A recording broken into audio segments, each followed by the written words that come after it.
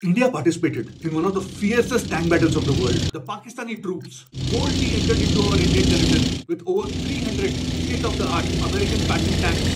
We, on the other hand, had World War II era vintage Sherman tanks, which absolutely stood no chance of winning against the mighty American Pattons. The Pakistanis knew this very well. Unknown to them, an Indian Army officer and defense scientist, Maj General Ranjit Jetley, upgunned the cannons of our tanks for better firepower so that they can pierce through the American Pattons from a close proximity. The Pakistani troops reached Khem Karan in Punjab, not finding any Indian troops around. They thought we retreated and proudly marched forward for a complete victory. Our troops fell back 7 kilometers and stood camouflaged in sugarcane fields. The Pakistani troops walked into our trap. We destroyed most of their patterns and captured the rest. This battle became a turning point in the India-Pakistan War of 1965. Today, on General Jetley's birthday, let's remember how his innovation has contributed to India's epic win. That, my friends, is India in a minute.